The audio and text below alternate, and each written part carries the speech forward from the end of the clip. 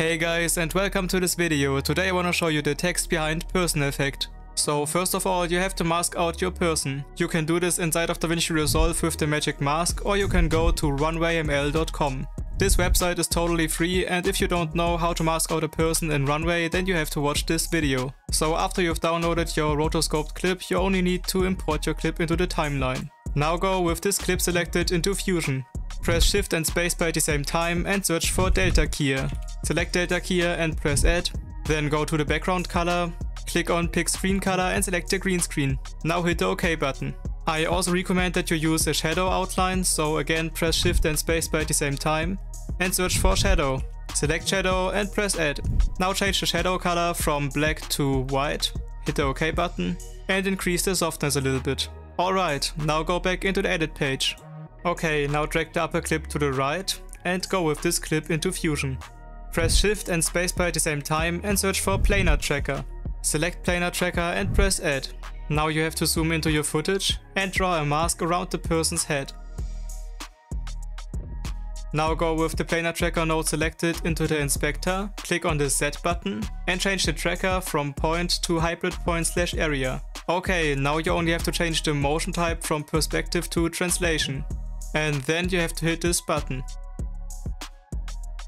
Alright, now the motion of our person's head should be tracked. Now hit this Create Planar Transform button and then you can go down here and delete this node.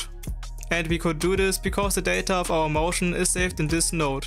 Alright, now drag and drop a Text Plus node into the node field. Now connect the Text Plus node with the media in one node. Again, select the Text Plus node and change the text to your liking. After you've done this, go to Shading and change the type from Solid to Gradient. Also change the colors to your liking. Okay, now go to Element 3 and enable the Black Shadow. Then go back to the node field and press Shift and Spacebar at the same time. Search for Soft Glow. Select Soft Glow and press Add.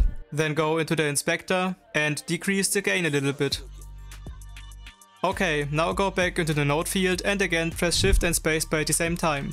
Search for Light Rays. Select Light Rays and press Add. Now select the Alpha Limits effect box, and after you've done this, you can play around with these sliders.